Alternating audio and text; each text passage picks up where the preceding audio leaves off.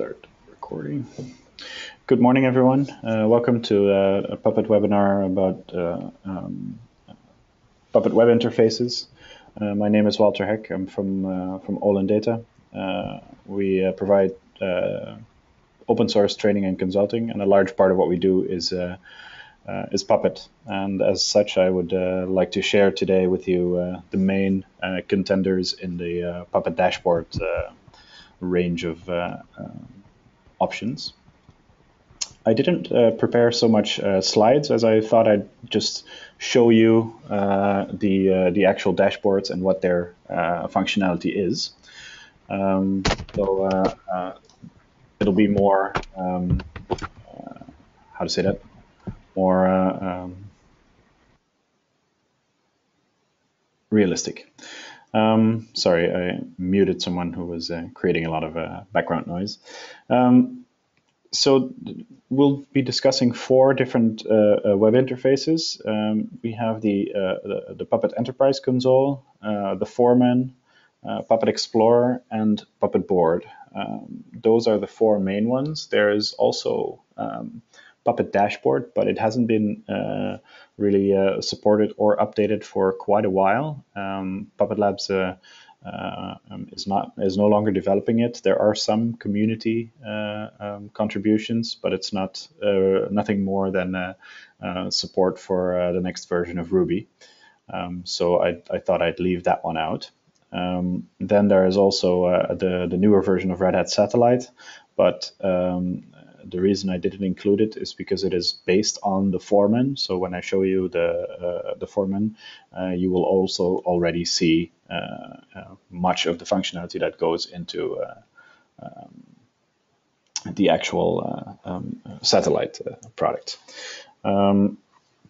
There might be more dashboards, but these are the ones that I'm aware of. These are the ones I'll focus on for today. Very quickly for initial overview before we actually go and look into each one of them. The Puppet Enterprise Console is a commercial option by Puppet Labs. It comes with the Puppet Enterprise offering, as well as some other stuff. It's their preferred way of managing a Puppet repository. It's very Puppet-centric, so it's focused on showing you what your Puppet repository, what your Puppet infrastructure is doing, and it allows you to control it to a certain extent as well, without really having to write any code. The Foreman is originally created by a friendly guy called Ohad Levy for Red Hat, and as the project matured, Red Hat started to see the potential, and now there is a large team at Red Hat working on the Foreman project. So the Foreman is fully open source; it's completely free, but the Red Hat Satellite offering is not free, and it's based on the Foreman. So it's the Foreman plus a bunch of extra stuff to make it work well with the other Red Hat products.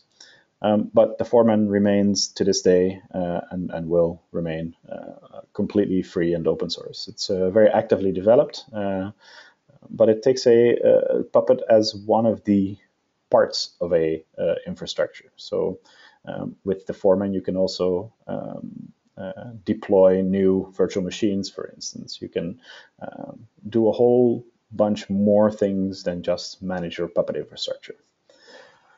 And then besides that, there are 2 more web interfaces, Puppet Explorer and PuppetBoard. Both of these are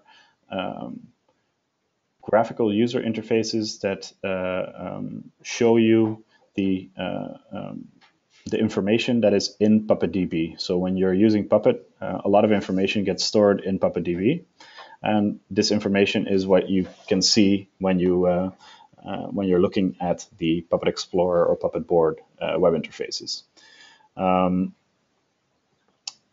Interestingly enough, PuppetBoard was created first by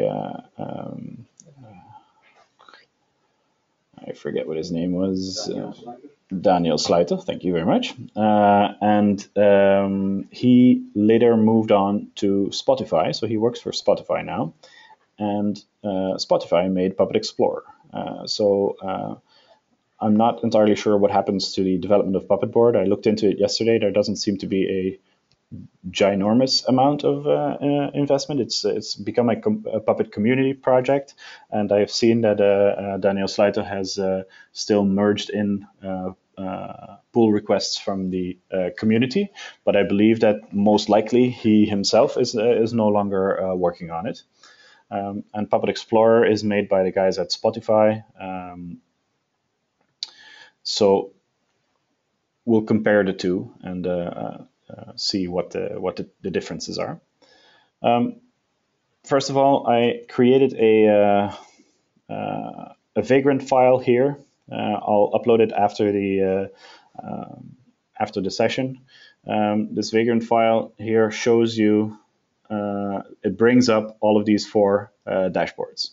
So I've created 4 machines. We have a Puppet Enterprise master, which contains Puppet Enterprise, the Puppet master, as well as the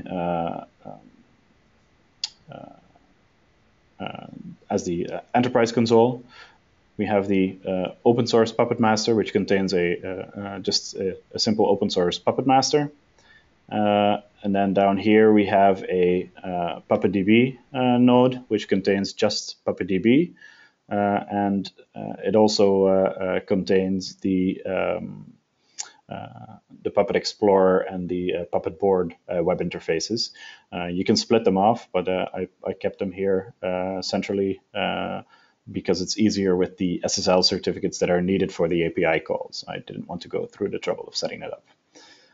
So I cheated a little bit. And then the last one here is the Foreman VM.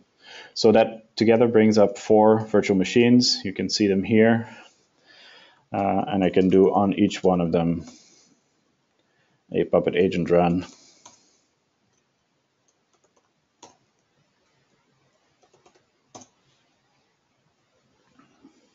That doesn't do much now because it has already implemented the dashboards that we're looking for. So let's dive into each one of them a bit more in depth. Here we have the Puppet Enterprise console as the enterprise offering from Puppet Labs, as I explained. Up here in the top, we see no node requests.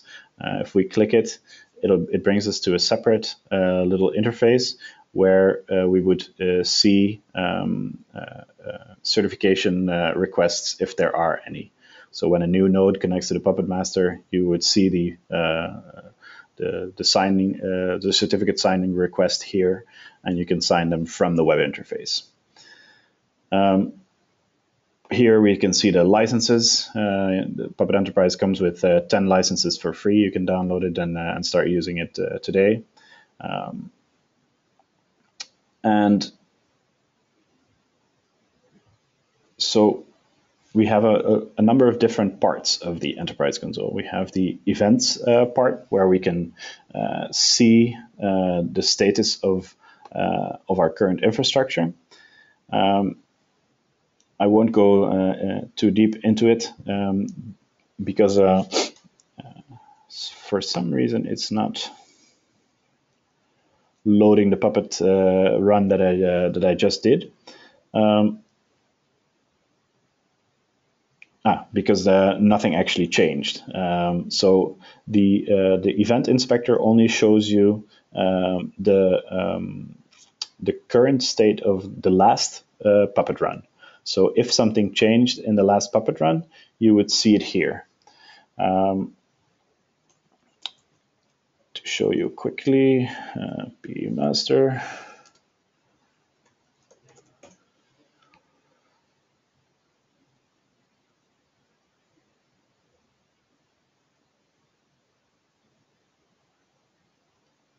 We'll make a quick change. and see what happens.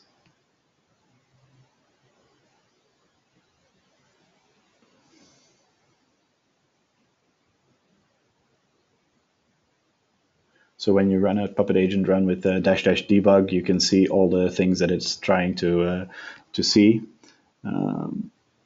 So for instance, we can look at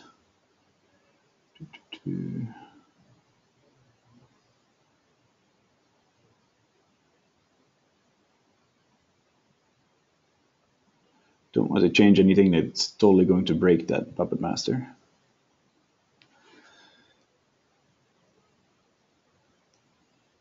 Anyway, I guess it's not really important for now. The point is that the event inspector only shows you the last Puppet run that happened, and it shows you all the events that happened there. So it's very good for when you have failed Puppet runs. In the event inspector, you can see why it's failing and where exactly it's failing. The second part is the node overview, which shows you a list of all the nodes in your connected to this Puppet Master. In my setup, there are 4 machines, but 3 of them are connected to the open source Puppet Master. So the only node we see here in the enterprise Puppet Master is the pemaster.olendata.vm. This node, when I click on it, I can see the latest report of that node, which is fairly uneventful because everything was already in order. We can see some metrics here about how long different resource types, how much time different resource types occupied. We can see the actual log here, and some events that happened.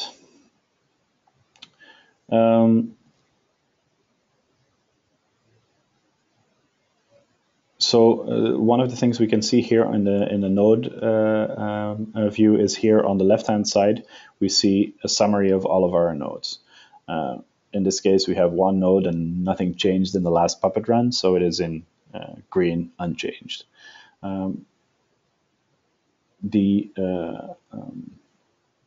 The overview here is good for when you have a large number of nodes and you want to drill down into the ones that failed, because you can just click on it and see the failed nodes.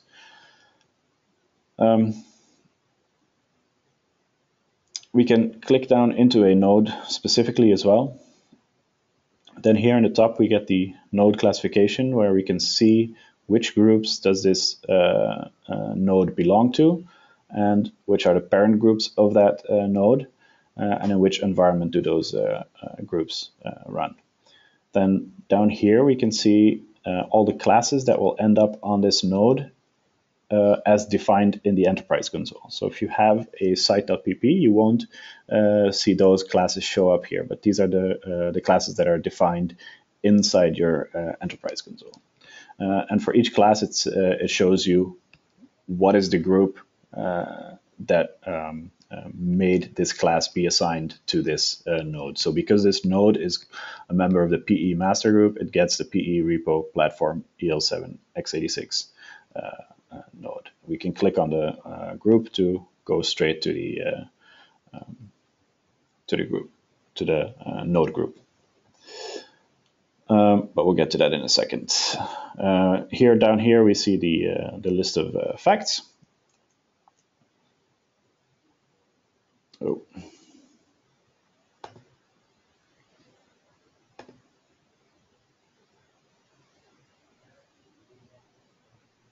Somebody says that they cannot hear any sound. Does anybody else not hear any sound? Because that would mean I was talking for a while.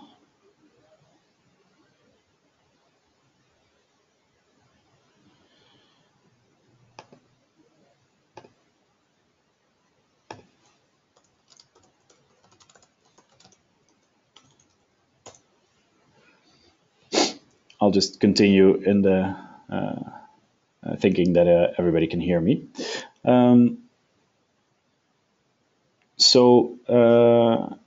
yeah, in the enterprise console, a node is a member of one or more groups, and the groups define which classes that node gets.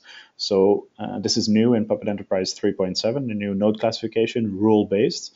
So you don't specifically define this node gets that class, but you define this node belongs to that group, and that group gets these classes.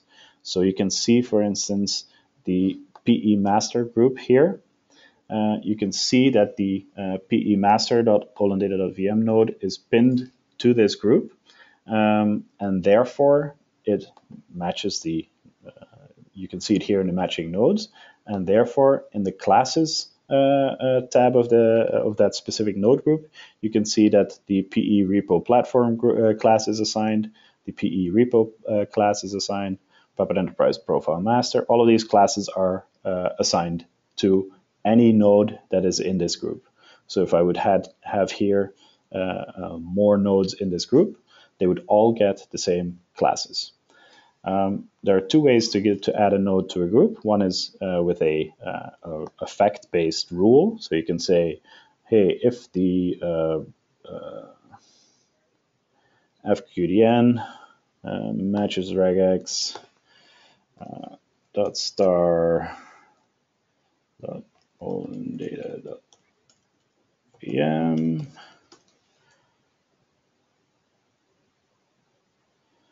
it'll tell you here the number of nodes that match. The reason it can tell you that is because it looks into PuppetDB. And of course, this is the one node that we already had.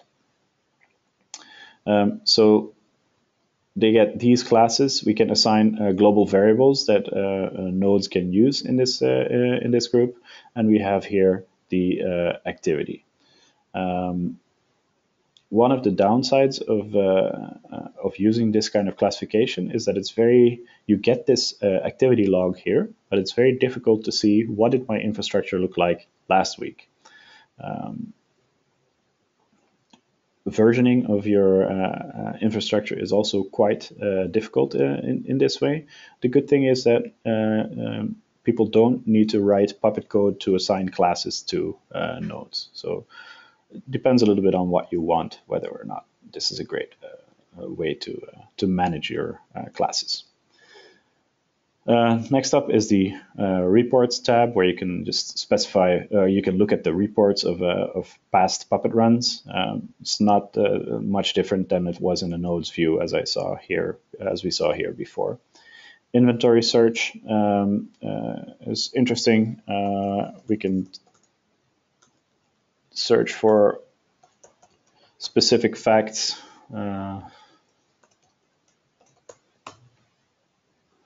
You can search for all the facts where the OS family is Red Hat, for instance, especially if you have a larger infrastructure and you're looking for nodes that have a specific set of properties. This can be very useful.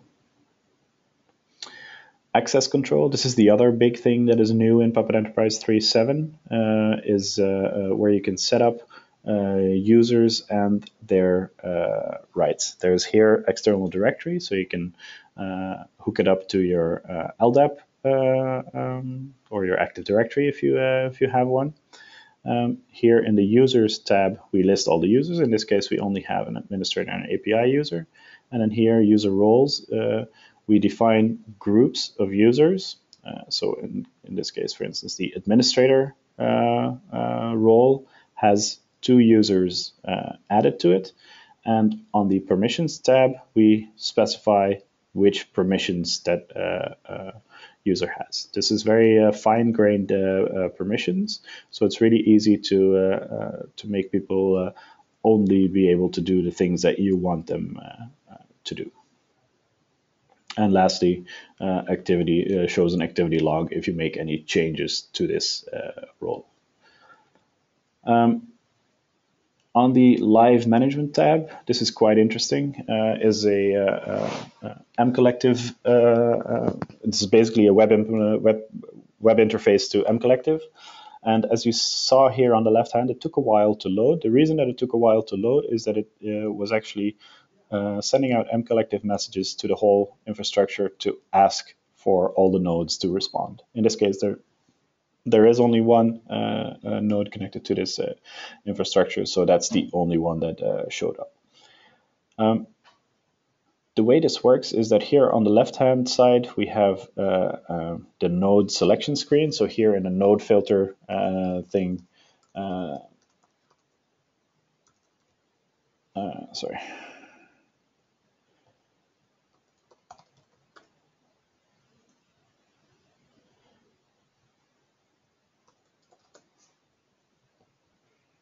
We can filter, and as you see, it says finding nodes, so it's actually going out to it actually sends out an mcollective message to the whole infrastructure for nodes to respond. Not entirely sure what I'm doing wrong here.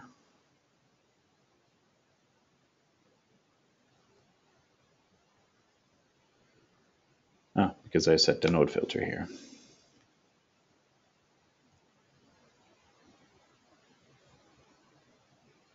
So you can search for nodes in your network. Still not working correctly, but doesn't really matter. What happens is that here on the left-hand side, you on the top part, this part, you filter for the nodes that you want to see. It shows you here the resulting nodes, and then here on this end, you select the nodes that you want to do something with on the right-hand side of the screen. So we have here the pe-master.olendata.vm node, and then on the right-hand side, we can either browse resources of specific types here, or we can control Puppet, which is the more interesting part. So I can disable Puppet here on all of the nodes that I selected on the left-hand side, just to make sure that Puppet cannot run. So when I say disable Puppet, I can disable the Puppet run.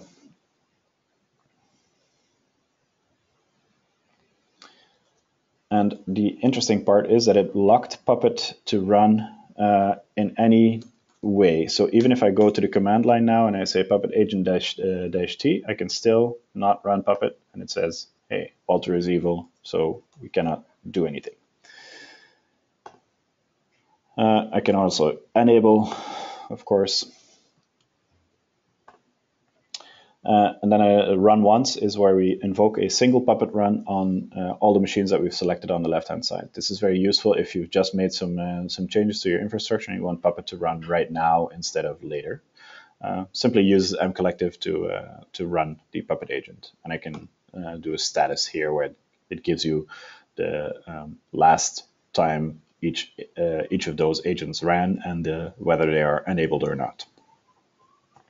We have some advanced tasks as well. I won't go into that. You can restart services if you want to. So you could restart Apache on all the machines on the left-hand side, and that can be very useful. So that's the Puppet Enterprise console. Very nice if you are using Puppet Enterprise to begin with, because the setup is very easy. If you're using Puppet open source, then unfortunately the Enterprise console won't be available. The other three offerings that I'll go through, I'll go a little bit faster, are open source, so you can use them with Puppet open source. Here we have the Foreman. In the Foreman, a large part of it works the same way. We have a nice dashboard that shows us the status of the hosts that are in our infrastructure. I can see the latest run. I see that the last time I ran Puppet, there was 3 failures, but actually the last time I ran, there was nothing, no changes. So I can click into that. I can see here a nice visual report of the Puppet run. I can go to the host details where I can see how long it took to run the Puppet agent each time I ran it, the number of resources that are managed.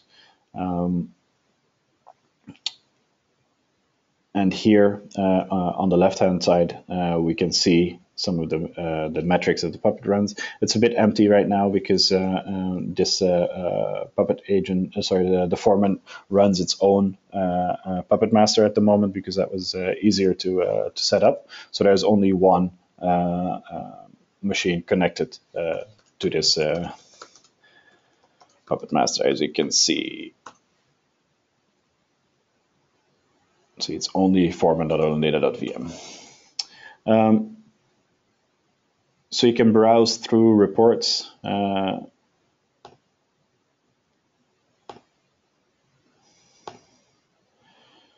has a nice drop-down selection of what you can do. So you can actually click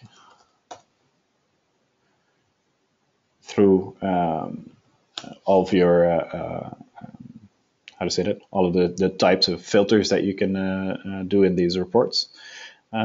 Here in facts, you can look for specific fact variables. So you can say facts dot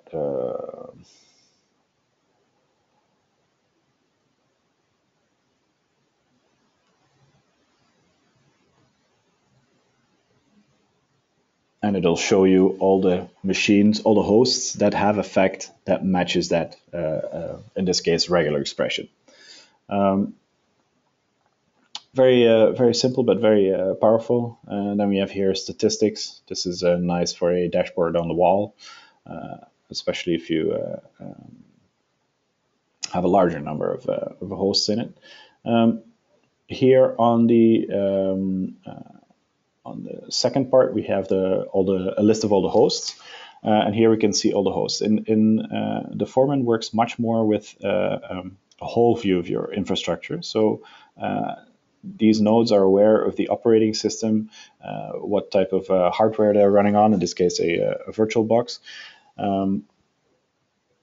which provides for some interesting extra functionality. We can set the Puppet environment here. You can see which hosts are running in the production environment.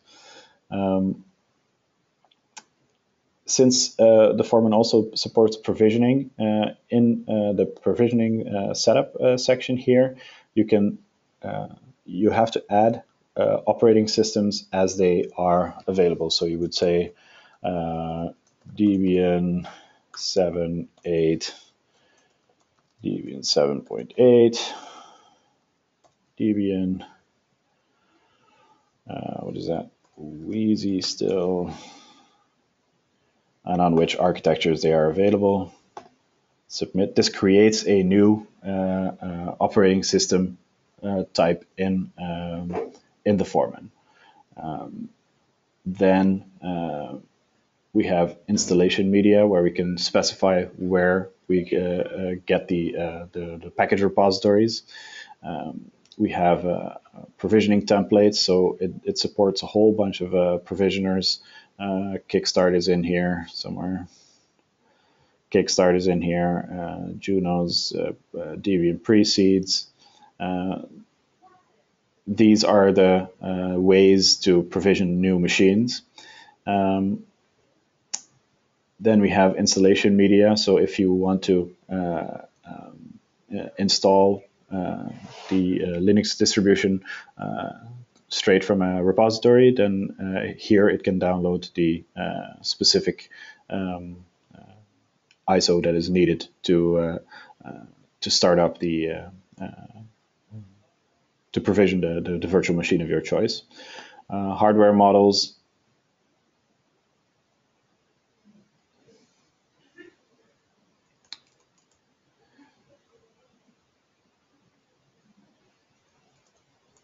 Hello.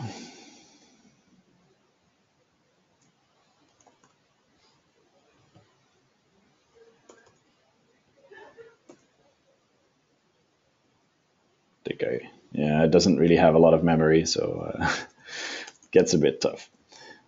So it did a query for all the hardware models, especially if you're running on bare metal. This can be very nice to be able to see what kind of hardware you have in your machine. This gets automatically populated. The Foreman works with host groups. So a host group can be, for instance, Windows servers in your London data center, whatever. You can set all of the whole nodes in a host group to have a specific Puppet CA and Puppet Master, as well as a production. London EC1. We don't have any available classes right now because I didn't load any up, but you can set up specific domains. So the point is that later on when you add a node to this host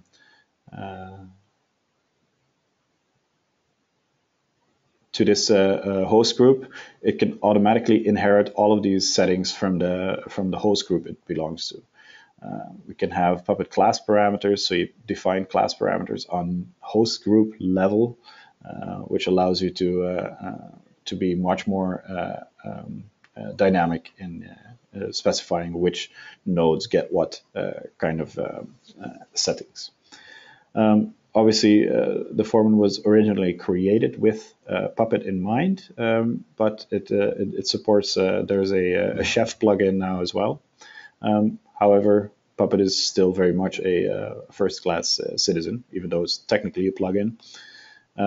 So you can specify Puppet environments, which you can import from your Puppet master, or you can specify new environments.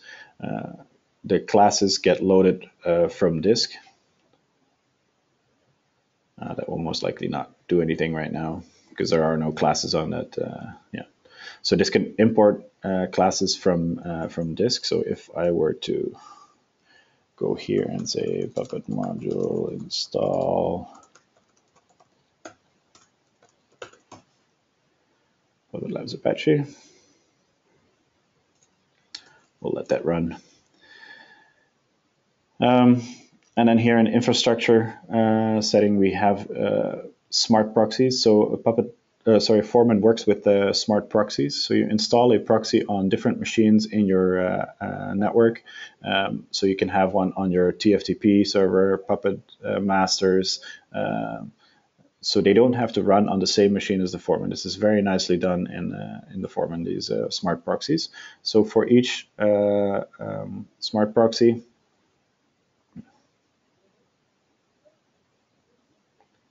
in the configuration file, you specify which features are turned on for that specific smart proxy.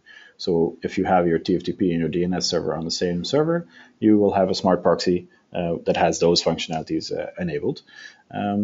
That way, you can have a very flexible distributed setup that still works as a single whole. Compute resources, so you can the Foreman works by default easily if you install the plugins with EC2 as well as Google Compute. There is a support for overt and libvirt, so it can work with OpenStack as well, and you can provision machines straight into Amazon or straight into OpenStack if you set things up here correctly. But this is a bit out of the scope of this session, I would say. Let's see if our Puppet module install is ready. Yes, so that is ready.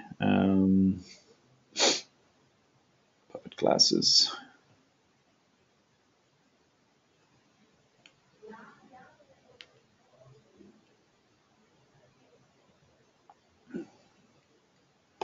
So I can say update.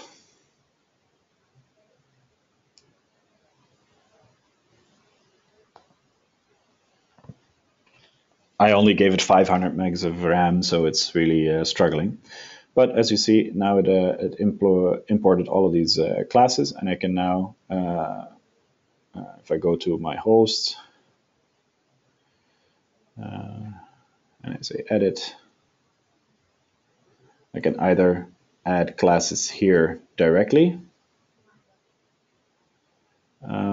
or the better way would obviously be to go through the host groups create a host group and assign the class to the host group instead of straight to the host itself. There's LDAP authentication as well. Users, roles, all of that is nicely implemented. There are a number of plugins as well, so depending on what you're doing with your Puppet Master, that might be worth looking into as well. But right now, I want to move on to Puppet Explorer and PuppetBoard. Let's do PuppetBoard first. So PuppetBoard is basically a view to what you see in the to the information in your PuppetDB.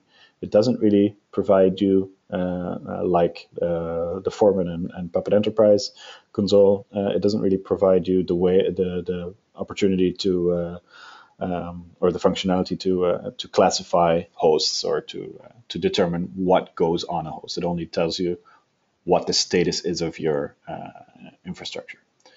So here on the node screen, we can see that there were no changes.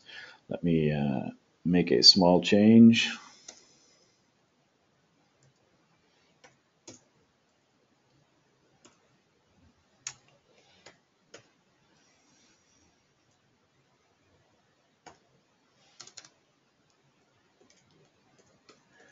Quick file resource.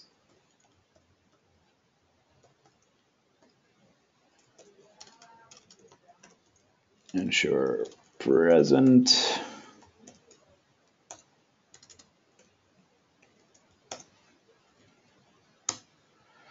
If I now run the Puppet agent here, we can see that it created this file. And when I refresh here, I can see that there was a change in the osmaster.oldendata.vm node. As you can see, that went really fast because by the time the Puppet run finishes, it has stored that information, it has uploaded that information to the PuppetDB. And since what we're looking at here is basically an API dashboard that looks at the PuppetDB, we can immediately see our changes. Here in the facts tab, we can search through facts, so we can see operating system values that we have, host names, for instance, and we can easily click through to all the facts that have OS master as their host name or operating system, for instance. The reports is not working because there's a bug in PuppetDB that needs to be fixed first. On the metrics part, we can see metrics of PuppetDB itself. So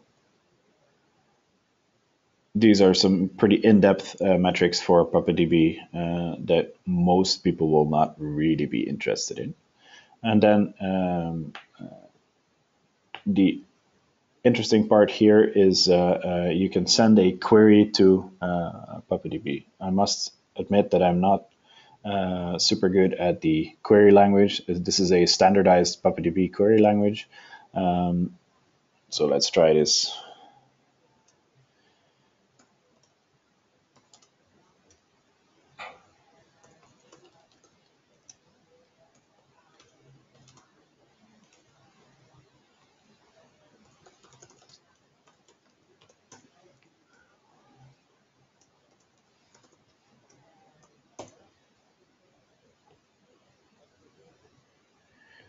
Yeah, so I'm not even good enough to write that.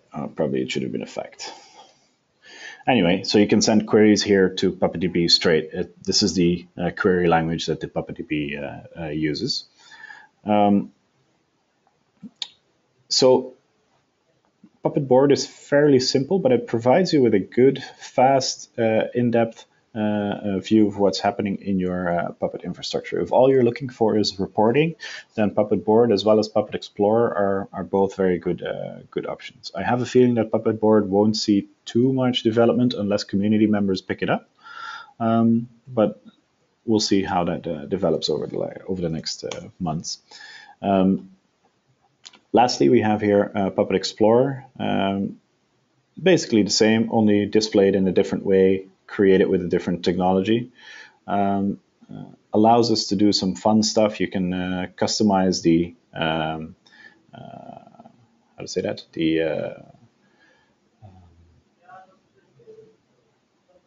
the panels that you see here if you want. So you can create your own query and have these panels here.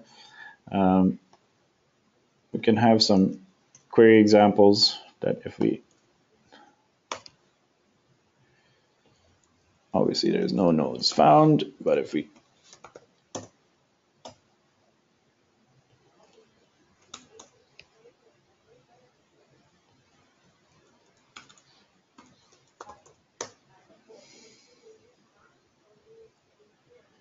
I'm clearly doing something wrong.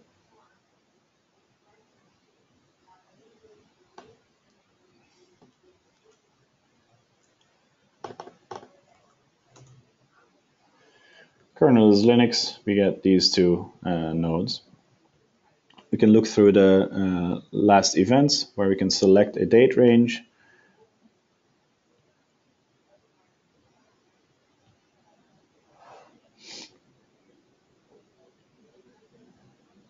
And look through what exactly was created and deleted and removed. And lastly, here we can query through facts. So if we're looking for all the machines that are virtual, that's 100% of the machines is virtual. Memory free in megabytes. This is the result. So PuppetBoard and Puppet Explorer are both a bit more limited in functionality, but if simple reporting functionality is what you're looking for, this is a great solution. That kind of concludes my part of the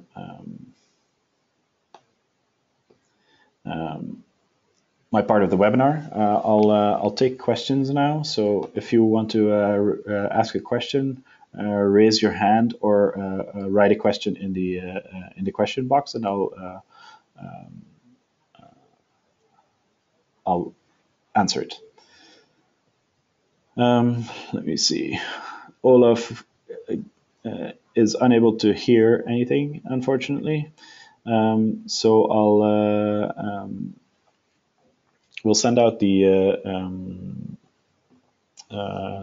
recording after this. I'm recording the whole thing, so we'll send out a recording anyway, so you won't have any issues rewatching it on YouTube on your own time. Moises Cruz is asking, is it possible to combine PuppetBoard or Puppet Explorer with a PE installation?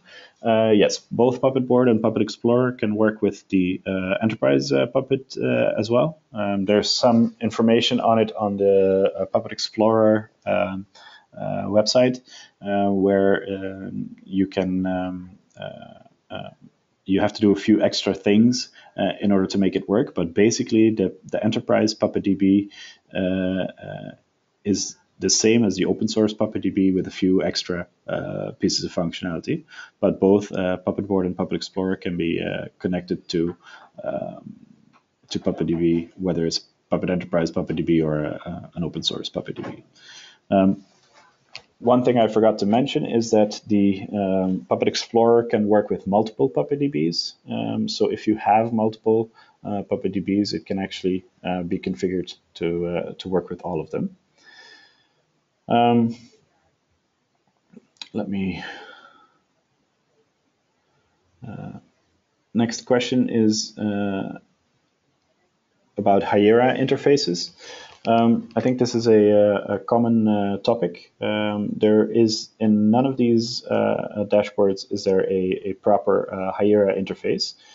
Within Olin Data, we are working on a project to do exactly this, but it's not ready yet. It's called OpsTheater. You can see it at opstheater.com. It's in early beta, I would say, and hopefully in the next few months we'll be able to create a production-ready version of that. And when we do, I'll be sure to let you know.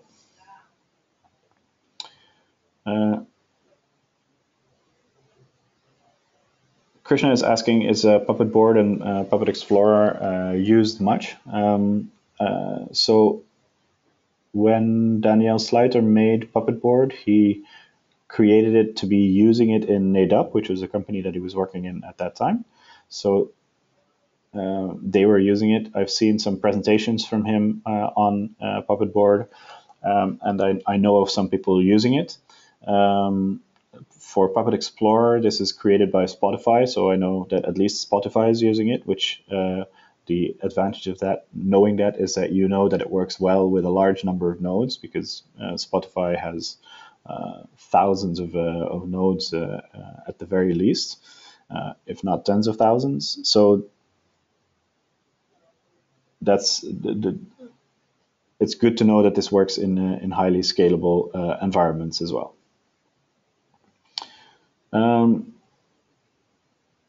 That's all for now. If there's any more questions, then now would be the time to raise your hand.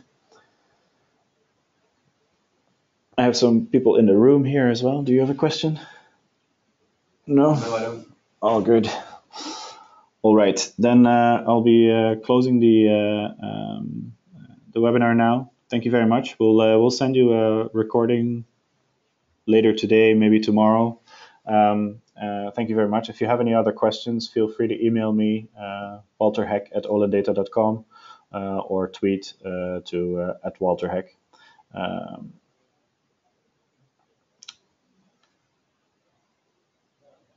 That's all. Thank you very much.